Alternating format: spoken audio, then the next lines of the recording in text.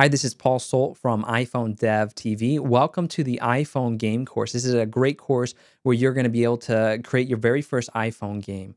We're going to get started with a bunch of fundamental technologies that go into making successful iPhone games.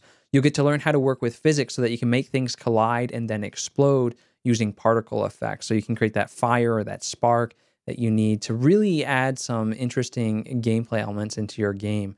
Next, we'll get into moving your characters around. You need to use touch input or the accelerometer. These are two great technologies that are on the iPhone that allow you to tilt the phone or to touch the phone in different ways to interact with the characters in your game.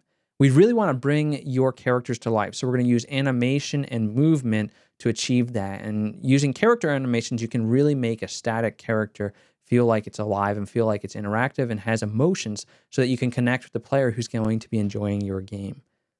A game isn't complete if it doesn't have menus and scores and leaderboards. So you're going to learn how to use the Game Center technology to interact with that. And then we'll get into in-app purchases so that you can sell digital goods. These can be upgrades in your game. These can be special character enhancements or maybe just a hat or something like that. It's really up to you to decide what you want to do in your games. So this course is going to teach you how to create your very first game using Swift, using Sprite Kit, and we're going to get started. So I'm looking forward to seeing you in class. And let's go make your very first iPhone game.